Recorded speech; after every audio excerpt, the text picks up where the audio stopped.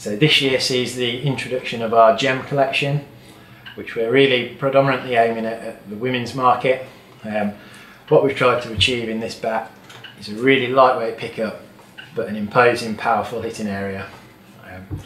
So the mid to high middle really helps that pickup, so we can get a lot of wood in a lightweight pickup.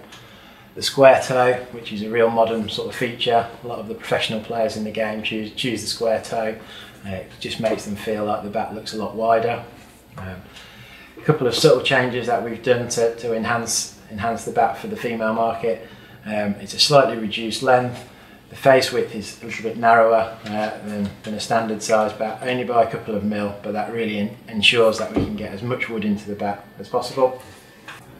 So the key difference is that it's a slightly shorter blade and a slightly narrower blade.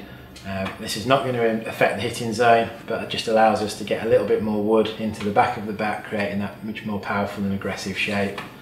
Another subtle change, just to help with the weight reduction, is we've gone for a super short handle rather than a short handle.